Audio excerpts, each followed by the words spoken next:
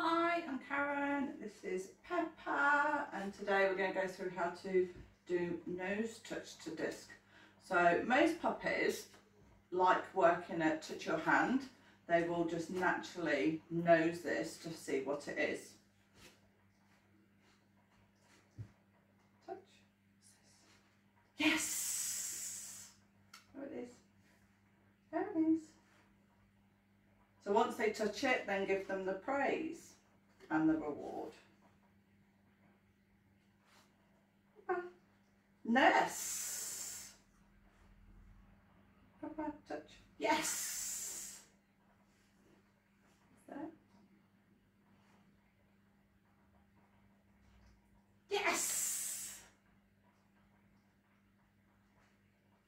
Yes. On the floor. Good girly. Once they start offering touching it of their own free will, then start adding a touch command. Touch. Yes. It's on the floor.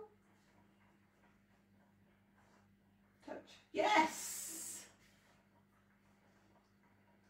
If you find that your puppy's not really interested, make it a bit exciting. Touch. Touch. Yes. So tap it on the floor, wiggle it around, tap it. Yes! Good girly. Thank you.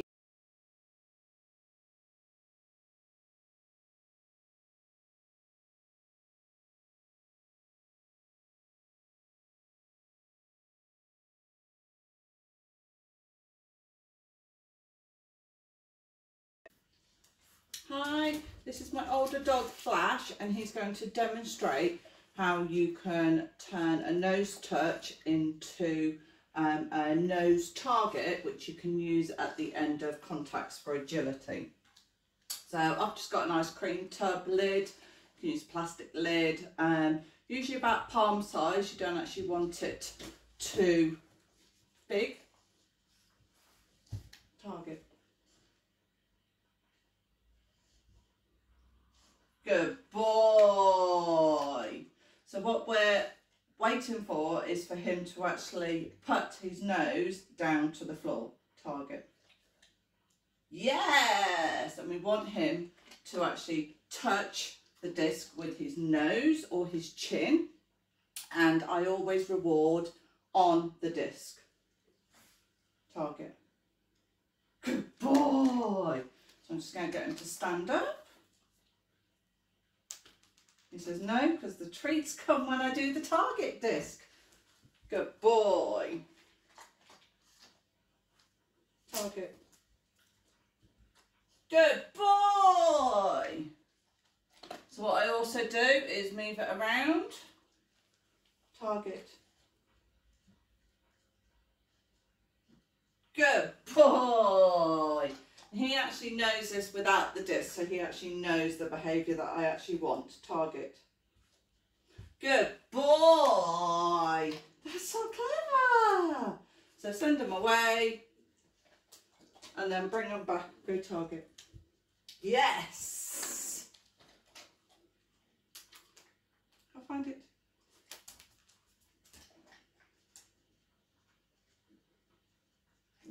Ash, go target.